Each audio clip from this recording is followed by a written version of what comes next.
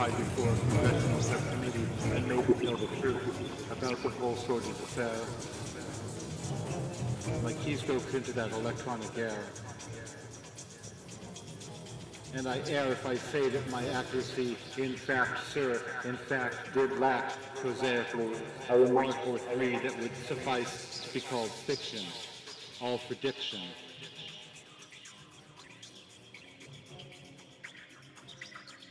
The events I've described in my mind may have had their faces changed, protecting their identities and their names so they can stay unpaid, and thus the blog is laid